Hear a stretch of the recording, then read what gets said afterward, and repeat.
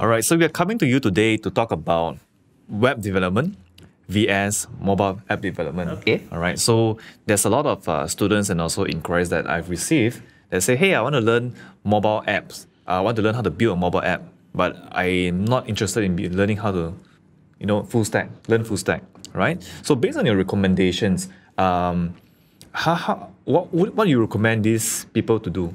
Okay, so before we get into the topic about trying to convince somebody whether they should learn mobile apps or learn full stack web application, we have to understand the different types of mobile applications first, right? Yeah. So, are you able to differentiate what type of mobile applications out there, or to a layman's eyes? To a layman's eyes, I would say there's Apple apps, iOS.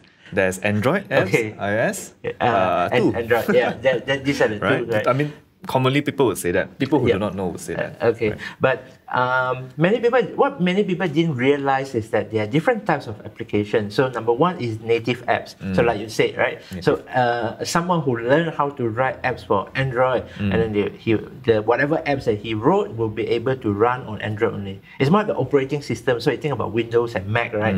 You can't just take your Windows version of, let's say, Photoshop. You cannot run on the Mac. You must get the Mac version of the Photoshop. Right. So it's a similar situation here. Right. So if you write an app just for Android platform, then you can only use it on Android platform. And if you write an app that is only for iOS, then it can only run on iOS platform. But the advantage of that is that if you do that, then the apps are going to be more optimized. Yes, more optimized. So for example, if you write using Android, especially using Samsung SDK, then you can use the pen to do a lot of different stuff.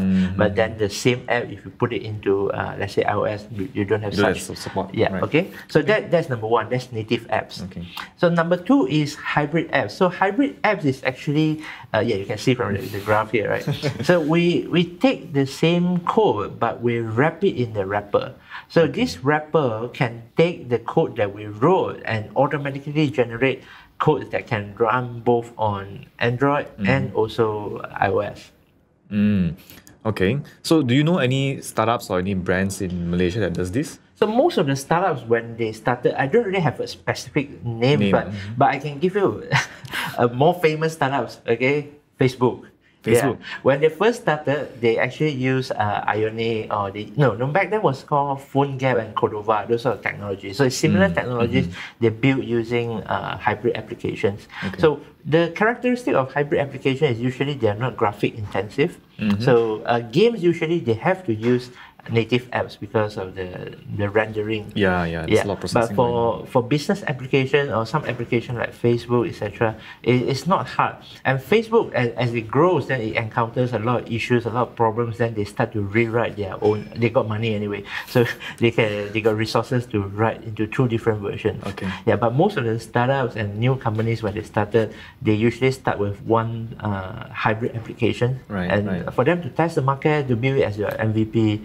Yeah, there's a lot of advantages. It takes less time and less cost as well, right? Because you build one for two. So you hire one person can write and do two person jobs. Okay, so that's the hybrid using Ionic technologies. Yes. Right. And then the last one is web application. Okay. So a lot of the companies they don't really have the luxury even just to build a mobile application, okay, even a hybrid, because still there's cost involved and you need to test, you need to do rigorous testing.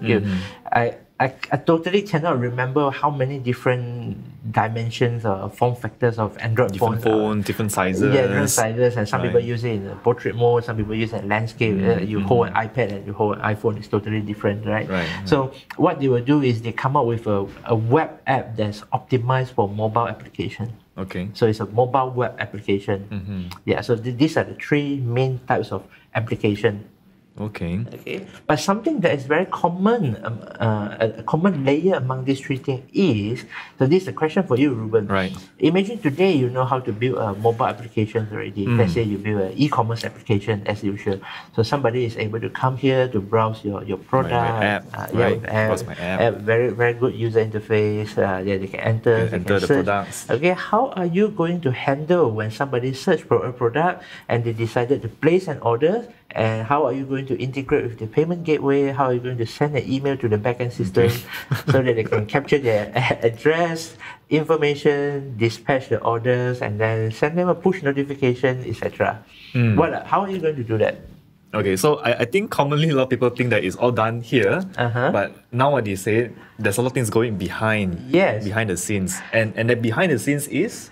So that's where full stack web application comes in. Okay. So no matter whether you are using Facebook on mobile application or you're using Facebook on the web, on the desktop browser, the underlying layer is always the same. They are connecting to Facebook servers, they are connecting to Facebook backend to retrieve the data, to store your information, to get the data from the database. So the word I'm trying to think of is to use the API. To use the API to get those information from the database. What are your thoughts on mobile app builders? Mobile app builders, a lot of time, I mean, they are too focused on the front end. Your front end development. That's not something wrong. I mean, when it goes into specialization, you can choose to be specialized in front end or back end. The reason I'm saying that you need to learn full stack is because there are some minor changes you probably can do it yourself, and then you don't have to rely on somebody, or you understand how things work in the full spectrum. That's easier for you to know what to do. And for example, one day you load out an app, your user will start to complain that how come this app is loading so slow? And the first thing is that must be the app's developer's fault. But actually sometimes could be the data in the back end, your database, your queries is rendering so slow. Your queries probably take 4 seconds to come back, and then your front end rendering take 1 second, but the total user experience for the user is 5 seconds. So if you have full stack knowledge, then it's easier for you to make tweaks. Make tweaks, understand.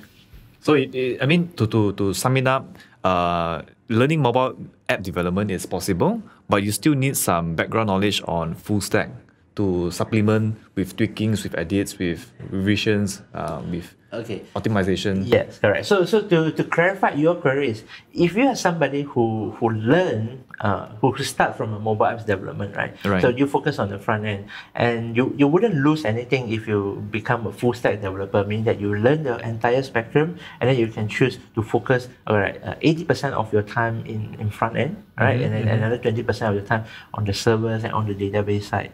Okay, that's one way of looking at it. But on the other hand, I started off as a full stack developer. I learned how to build website, and if I want to pursue, we all know that eventually everybody is going to be on mobile anyway, right? But Malaysia case is a bit unique because we started off with PCs and browsers, so our adoption rate for laptops and desktop computers is still much higher than China, mobile phones. Than China and India. Whereas China and India's fellas, they started off with their mobile phones first. Some of them don't even have a laptop. They don't. Why do they need one, right? So I started off as a full stack developer, and one day I see the trend, so I realized that okay, fine, now my company needs to move on to the mobile. Right? I need to pick up the mobile application.